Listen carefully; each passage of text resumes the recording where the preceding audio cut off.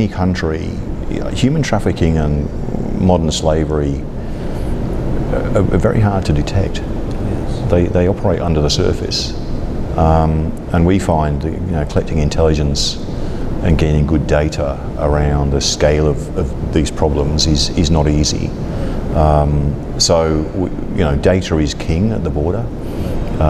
In the future, when we manage the movement of people and goods at the speed and the volumes that we're going to have to in the future, manual processes will be insufficient to manage that risk. So certainly what we call targeting at the border, targeting travellers and targeting goods of concern, and how you become aware they're of concern, is the key, and that requires not only data but intelligence.